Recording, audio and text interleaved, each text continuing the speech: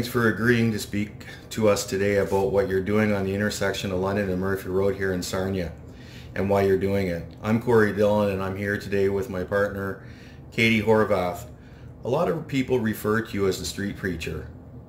What is your name, and tell us a little bit about yourself? My name is George. I retired from Ontario Hydro.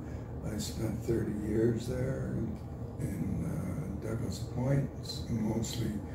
Most people would recognize it Douglas Point, but it was Ontario Hydro Bruce Power when they took over. And I retired from GSA, where I spent my last 6 years. How long have you been doing this for, and how many hours a day do you spend out there? And when did you begin doing it? I began doing it August 15, 3 years ago, 2016. I spend about 2 hours a day. I believe that the Lord told me it is time to go. And where will I go? And he says, I will guide you with mine eyes. And that's, so I started out and I went to under the Blue Water Bridge. It was my first appearance. Then I went to Sarnia downtown, and then I went to London from a doctor's appointment, and then I went back to, I started coming back to Sarnia, but during these times I couldn't speak too long because my throat wasn't prepared for it. So what I done is I wait on a week, and then I believe it was on Wednesdays when I started going out first 2 or 3 weeks, and then I went out twice a week until now I can do it about better, at least 2 hours a day, and sometimes better. So something that I personally wanted to understand was the motivation. You're out there speaking about the Bible verses on the corner of a very busy intersection. So why did you choose that particular approach, and what's the motivation behind that approach? The reason that I chose that is because I believe that I was sent by the Lord to go and start preaching or protesting in Sarnia because of what is going on in Sarnia, and not only in Sarnia, but at the time I was doing Sarnia and London, and I also did Strathroy as I was coming home from London. I think that it was on Wednesdays I did Strathroy as well, but that only lasted for about 3 months, 2 to 3 months. So what specifically are you hoping to accomplish, and how can you measure if what you're doing is successful? What I hope to accomplish is to tell people about Jesus Christ and Him crucified, and I know that I only have about 3 seconds per vehicle that goes by that they're going to hear me. I don't believe that they're going to hear the full message when they go by or when they're waiting for the light to change. I just hope that they'll get enough to be convicted, that they will start reading the Bible to find out if the things I'm saying are true.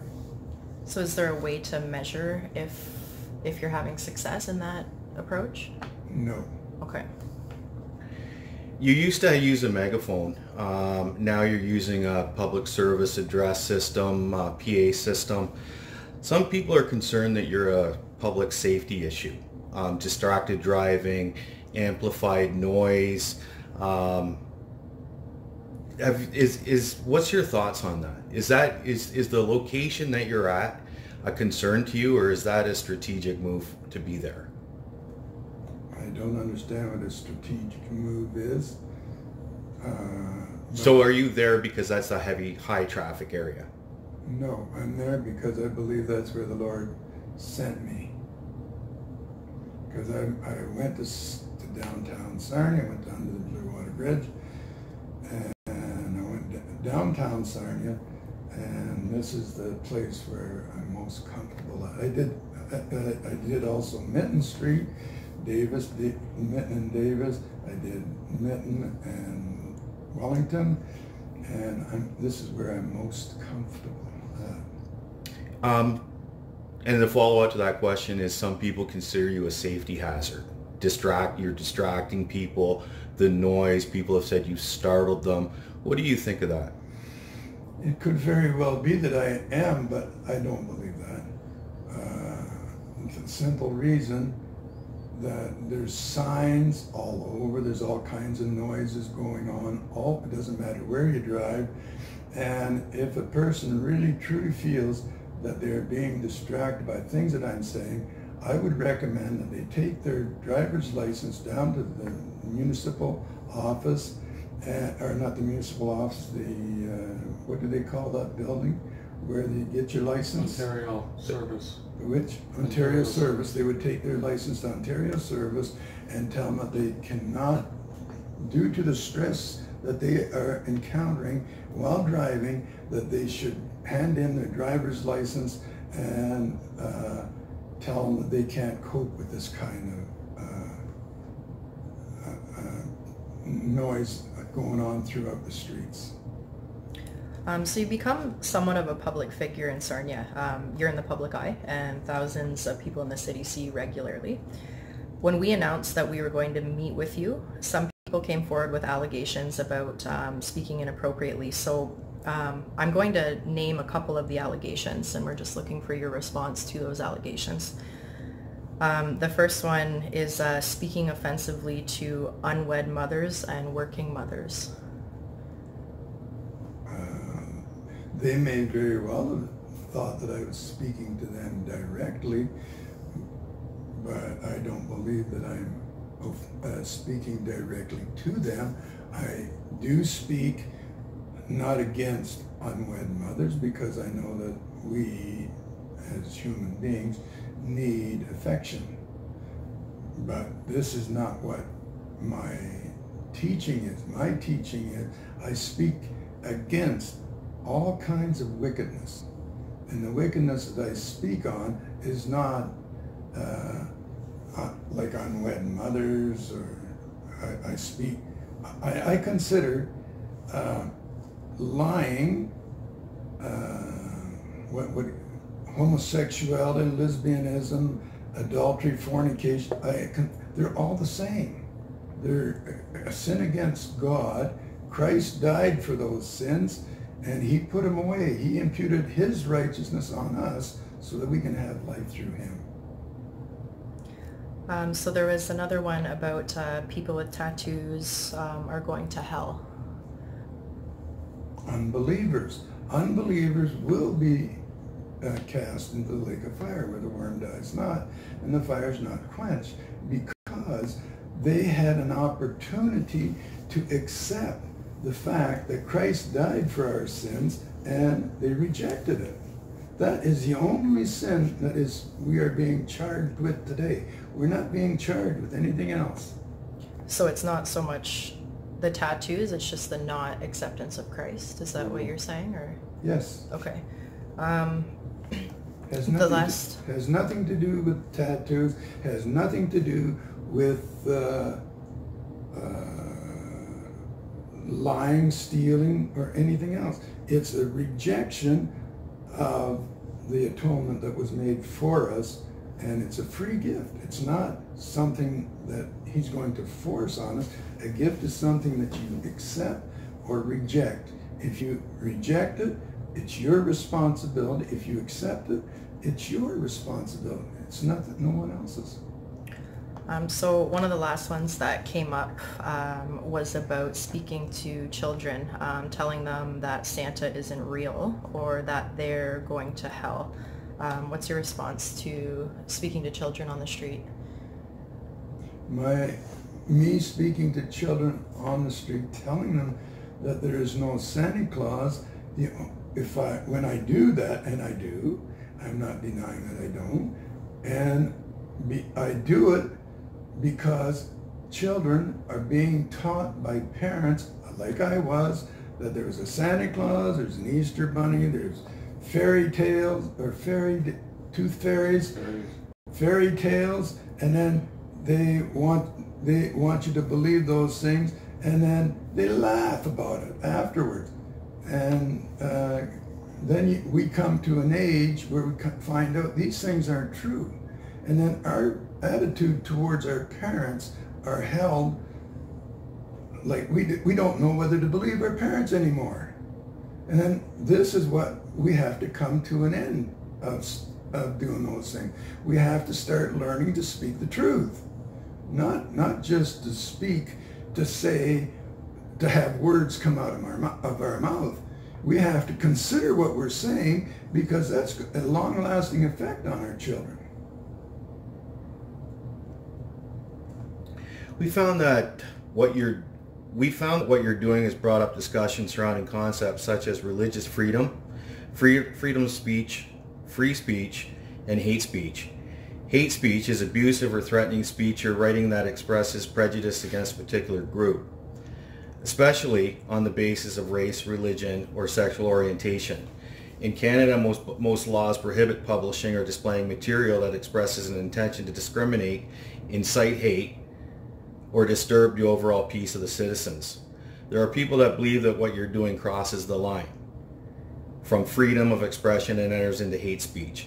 Have you ever given any thought into the legalities behind what you're doing? No. Is that anything that concerns you whatsoever? No. Has the police ever been involved in any of your encounters? Yes. Can you elaborate on that?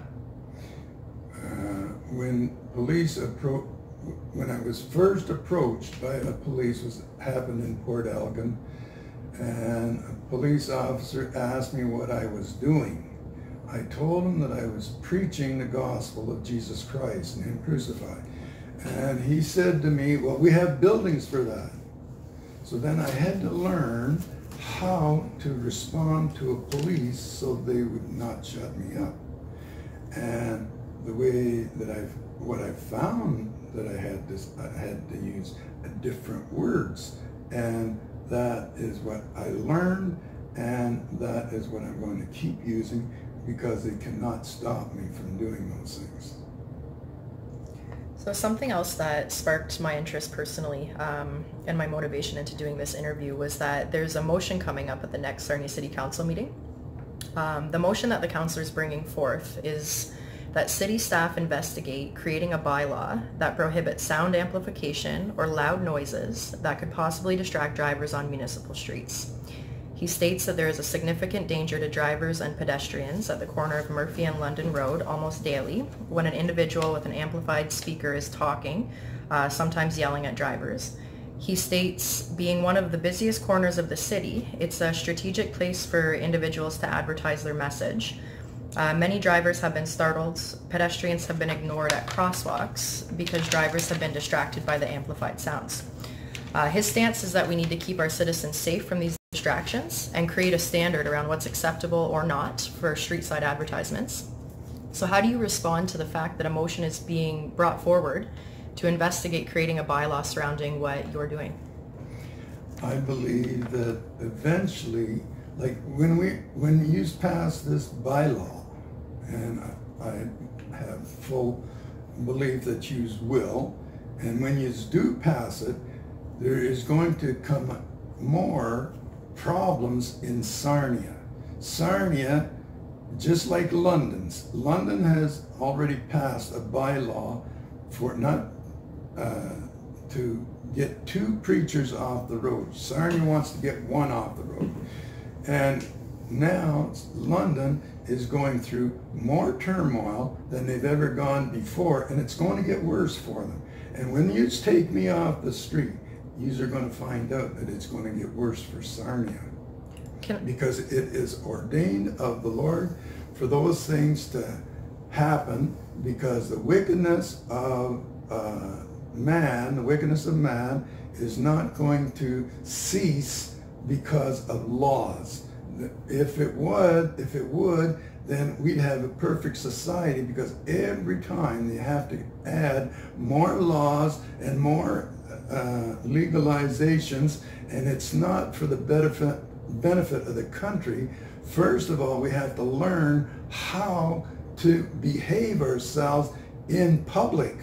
And as long as we're not willing to behave ourselves properly in public, we cannot do what is right before God or ourselves. We become ashamed of ourselves, so we start making light of those things. Can I just follow up? You stated that when they passed it in London, there was turmoil that followed. Yes. What was the turmoil that followed? In London? Yeah. Well, we have two groups coming out of Hamilton. One is called the Yellow Jackets, and the other one is dressed in pink. And the Yellow Jackets, I don't know what their real name is, but the Yellow Jackets allow people to do what is right and good. They follow more on righteousness, but the pink ones want to destroy what is good and right and just. And these two groups have come up. They've been there, but now they're getting more popular. George, you seem pretty confident that this bylaw will pass. Oh, definitely. What happens to you if it does? Do you pack up, close up shop, and stay home, or what is it that your next course of action will be? I don't know what I'm going to do next, but I do know that what the Lord says is to shake the dust off your feet and move on. So if that's what the Lord gives me when they pass that bylaw, see, I might just stand on the corner and show you that it is not the megaphone that you are concerned about. It's the person who I represent is what is distracting you, causing you to do the things that you are doing against me. And you call yourselves Christian, but you don't believe because you want to destroy the person who God sent. And I believe I am sent of God to do it. George, that's all the questions we have for now. Appreciate your time. Is there anything you want to add?